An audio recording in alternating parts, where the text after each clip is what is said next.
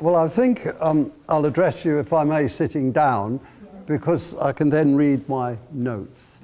But can you hear me? If you can't, please tell me.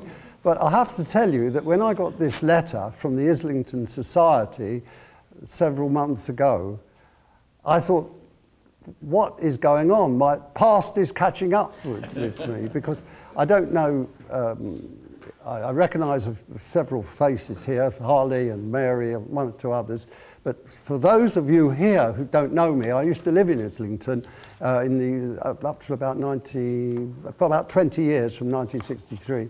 I became an Islington councillor very early on, really determined to change the world. And this committee room has a very close connection to the Packington Estate, because this is committee room number 1, where the Housing Committee used to meet. And I used to sit over there. The chairman of the Housing Committee sat there, flanked by the council officers.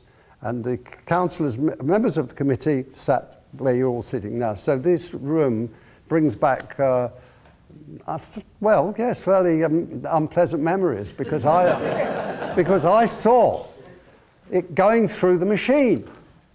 And eventually, I was caught up in the machine and spewed out. And I was warned by friends, I had friends on the Islington Council who said, look, shut up, otherwise they all get thrown out. And I was thrown out. Now, having said that, I don't know whether I'm foolhardy or brave to come here tonight, because the last time I opened my mouth in public on the Packington Estate, everything fell about my ears.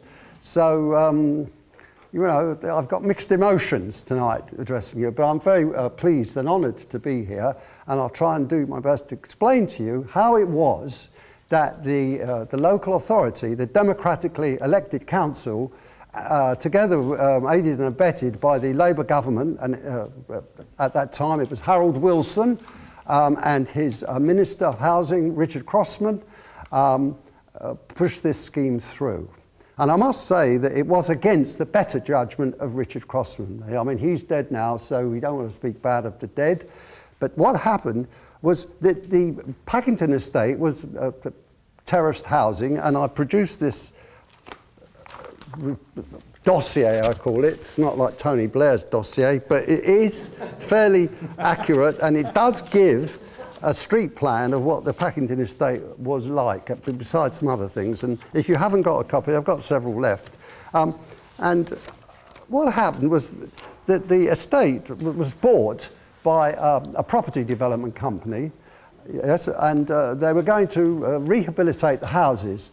But in order to do that, they had to get vacant possession of some of the properties, quite a few of them, and they did put pressure on the tenants.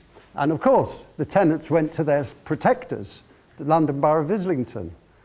And the Islington Council eventually, under threat of compulsory purchase, bought the Packington Estate. It was in 1963 they bought it. And I was on the committee at the time, and I was assured by the chairman of the Housing Committee that he was going to try and rehabilitate the properties for council tenants.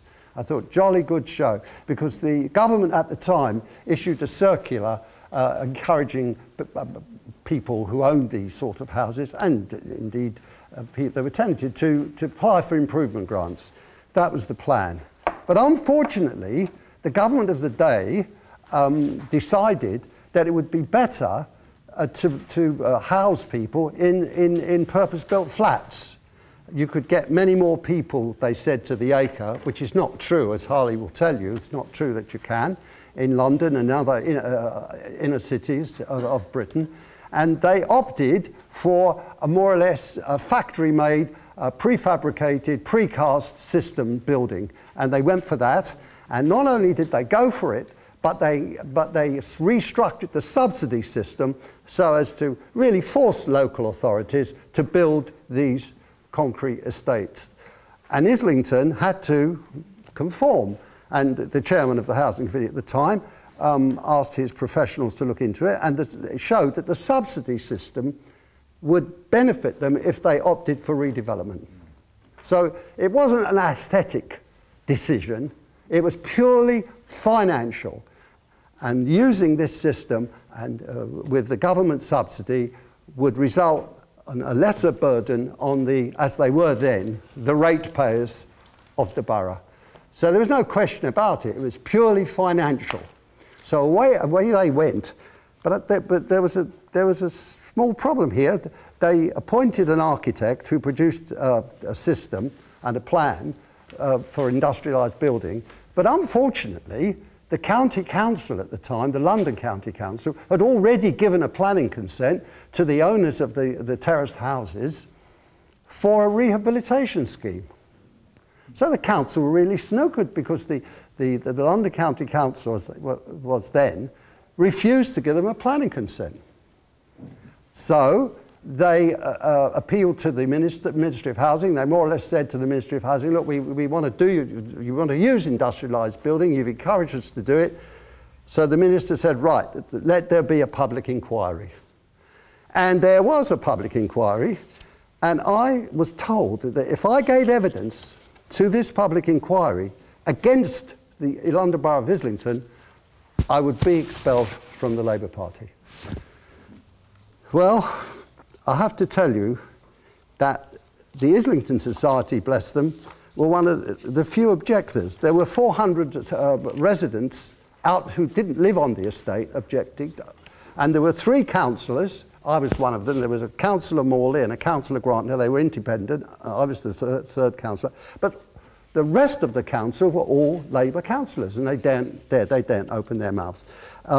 Now, the LCC, the London County Council said, and I got it because there was a public inquiry in 1965 held by the inspector, Mr. Pride, an architect, I might tell you, and some of the things he said, I couldn't believe, and it's in the report which I've got here. The London County Council said that Town Planning Committee considered that the appeal be dismissed because the destruction of the existing buildings and character of the area would be regrettable. If possible, the building should be rehabilitated. The proposed redevelopment would be intrusive and alien in character to that of the remaining properties in the area. So good for the London County Council. Unfortunately, very shortly after this, they were changed into the Greater London Council, and they changed their minds. Then they supported London Borough of Islington. But it's really unbelievable. The Islington Society gave evidence, and this is what the Islington Society said. I don't know whether anybody else has got a copy, or whether the Islington Society has a copy of the Inspector Pride, Mr. Pride's report. And Harley would know, I think. You have? No, I don't know. Right, well, this is what the Islington Society said. The houses are small enough for the occupation of a single family or for a subdivision into 2 maisonettes. They have reasonable but not excessive yard or garden space, and they're arranged in a seemly fashion. I love that word, seemly fashion, in little terraces, with enough small squares or similar garden spaces to make a very agreeable environment.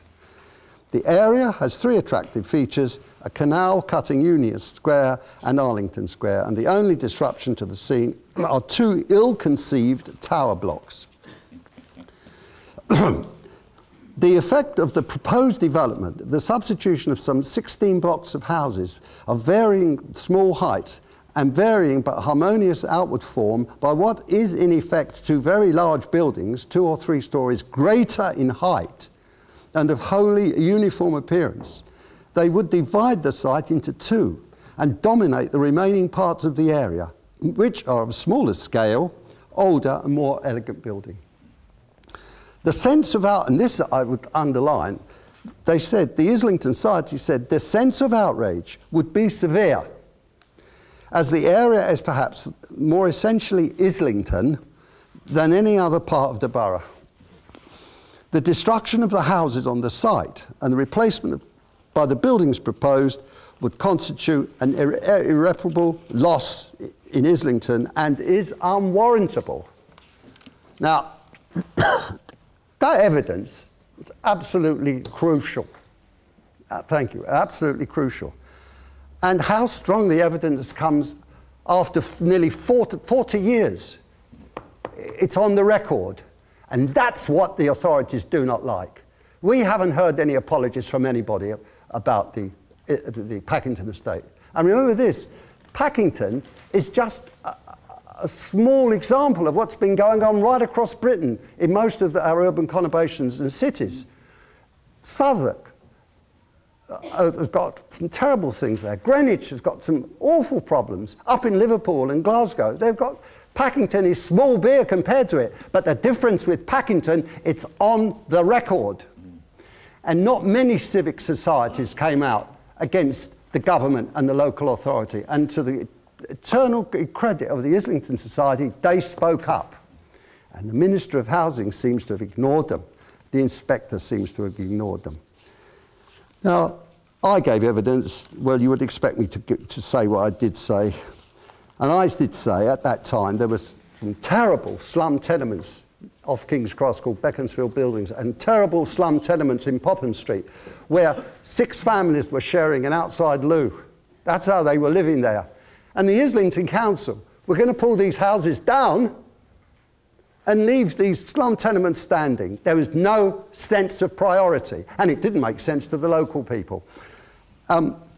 I said, people if they pulled these houses down, people living in slum conditions in Popham Street and off the King's Cross and a stone's throw from the appeal site would see good houses on Packington demolished and new dwellings occupied, possibly by people from other parts of Islington.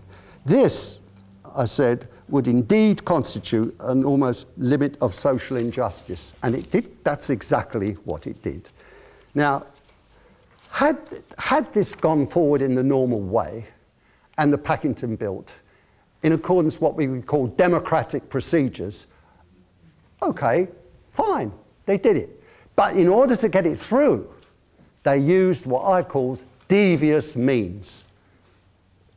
The inspector at the inquiry, and he recommended that the estate be pulled down, but he kept on, I won't bother you with his recommendations, but he said the building should be no more than 6 stories high, that is the new development, the appeal should be allowed, and the redevelopment may be carried out with the use of recognised industrialised building method as indicated in the application.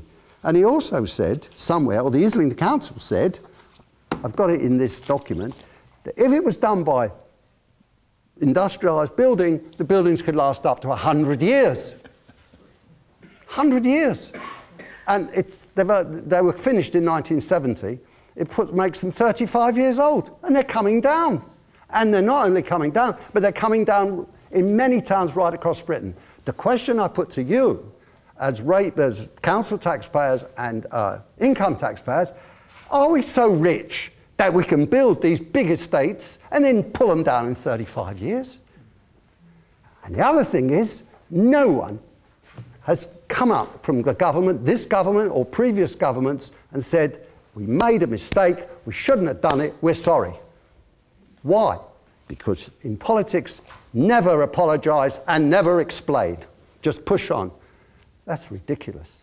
They made an awful error, but they will not admit it. It's like the dome. Nobody says sorry for the dome. There it stands. Yeah, it cost £1 billion. Nobody would say sorry. No one. That's the way we're governed. So that deals with the inspector's report. He recommended the whole place come down.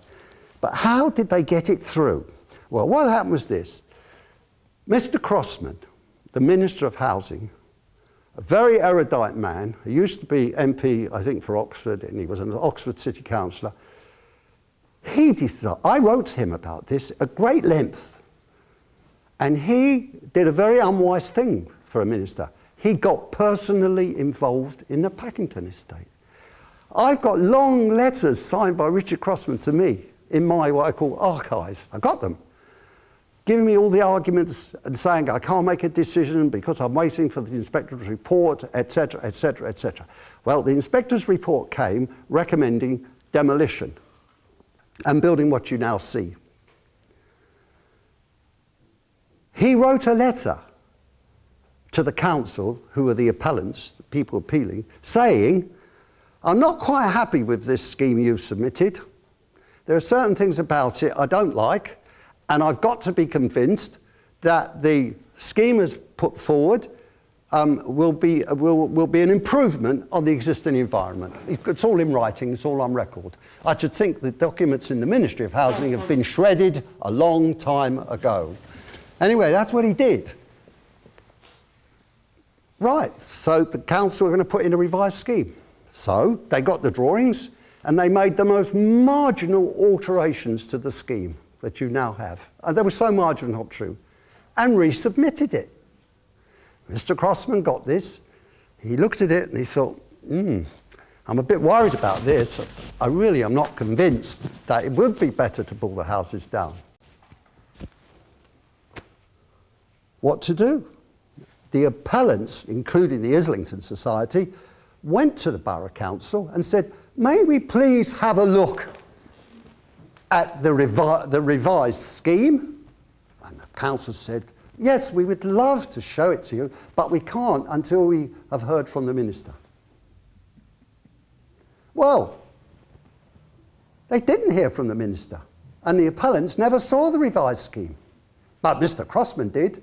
He knew it was sleight of hand. He knew it was virtually the scheme which the objectors were objecting to. So what happened was the objectors had no chance to see the revised scheme. So what happened then was the objectors went to an august body called the Council on Tribunals, an independent council, to look at democratic processes in local and central government. So we appealed to the Council on Tribunals. And whilst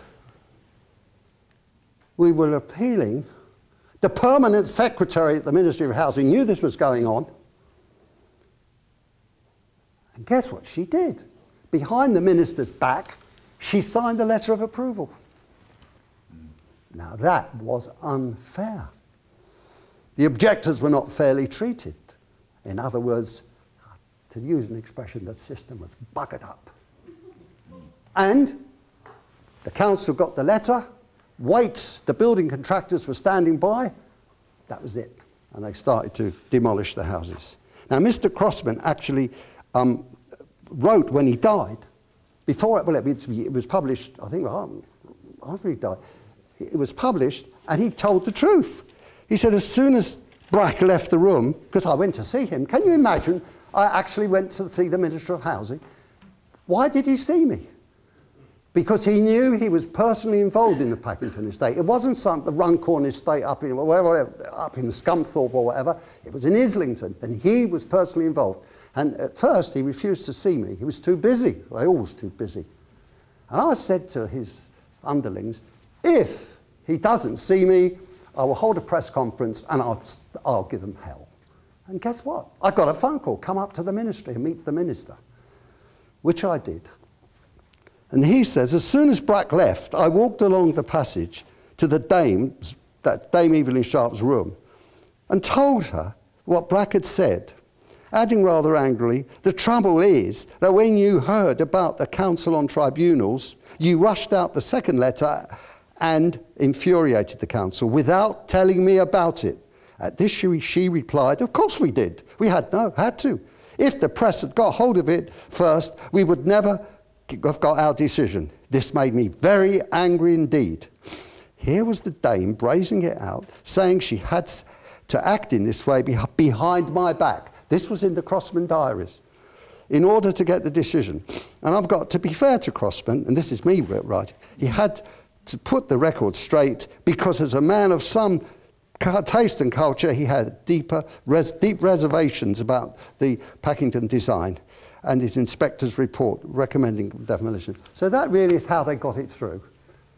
It's possible that if she hadn't signed that letter, Crossman would have said no way. But in the subsequent debate in the House of Commons, yes, there was a debate in the House of Commons, there was 32 pages of Hansard.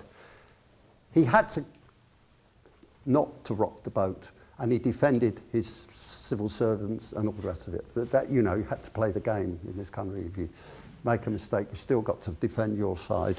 But that was a great shame. So where does it all leave us? Well, it was a mistake. Unfortunately, in politics, or fortunately in politics, after a few years, everybody forgets everything. But when you build, it's out there. It won't go away. And that's the reason why it's like the IRA. They haven't gone away.